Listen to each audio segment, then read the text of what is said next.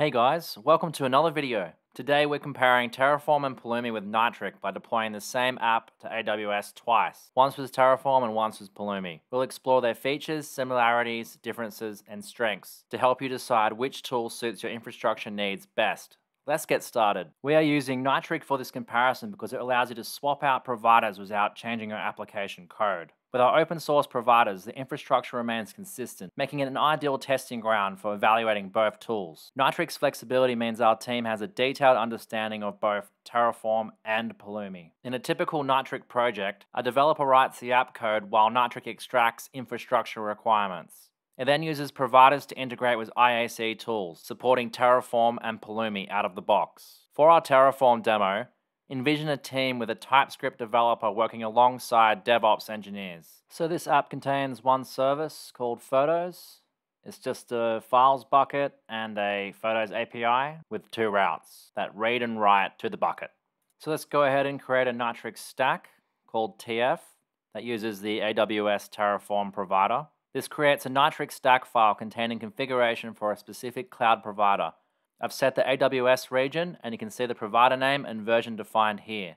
Let's use the nitric up command to generate our Terraform app. Nitric builds and runs the container, identifying the necessary app infrastructure, and passes it to the Terraform Nitric provider, which synthesizes the app and generates the output in JSON or HCL. Let's take a look at the output. Inside cdk-tf.out, you'll find the generated Terraform stack. Under Assets, all the pre-built Terraform modules for each cloud resource are available. Since this output uses Terraform's domain-specific language, HCL, the DevOps team can efficiently manage and extend complex infrastructures with its declarative syntax and extensive ecosystem. Are you ready? It's time to use Terraform to deploy our app. Inside our Terraform stack, we'll run Terraform init to initialize our configuration. Next, we'll execute Terraform plan to review the resources that will be deployed. Everything looks good. Finally, we'll proceed with Terraform apply to deploy the infrastructure. Once this is deployed, let's check out the AWS console to view our resources. We should see an S3 bucket named Files, the Photos API gateway with our routes, and the Lambda function for the service.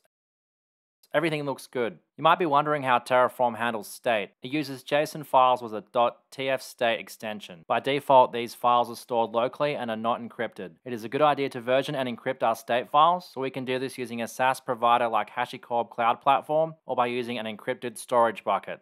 Now on to Pulumi. Pulumi is the new kid on the block compared to Terraform. It aims to deliver a developer-first experience with support for multiple language SDKs with an open source model. In contrast, Terraform requires using its domain-specific language HCL and operates under the business source license. Like Terraform, Pulumi can create, deploy, and manage infrastructure on any cloud. So let's give it a try. Let's create a new stack with the AWS provider. All default Nitric providers use Pulumi for ease of use and an improved dev experience. We'll set the region and start deploying. Nitric will build and run the containers, then send the resource requirements to the AWS Pulumi provider for deployment.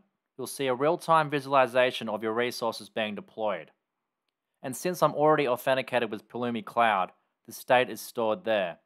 But you can also store it in your own backend or use another SaaS provider. All deployed.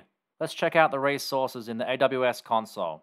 An S3 bucket, APIs, and a Lambda function. Everything's in place. Compared to the Terraform demo, you might notice there are fewer steps with Pulumi. This is because the entire provider is written with the Go Pulumi SDK and called via the Nitric CLI. Here are some code snippets from the Nitric core repo. These providers can be extended or serve as inspiration for your own IaC solutions. A great use case for this would be a team using JavaScript and Go without a dedicated DevOps role, benefiting from this flexibility and familiar languages. Before we wrap up, let's clean up our cloud resources. For the Terraform stack, we'll use the Terraform destroy command.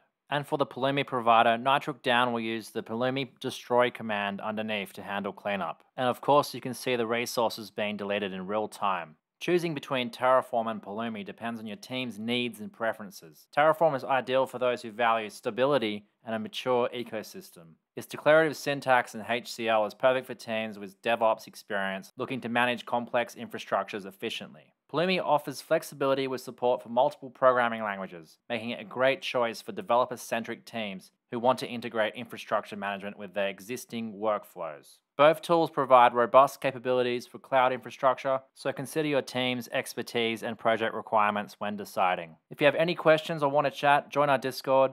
Also, visit the Nitric repo to check out our IaC providers. Thanks for watching.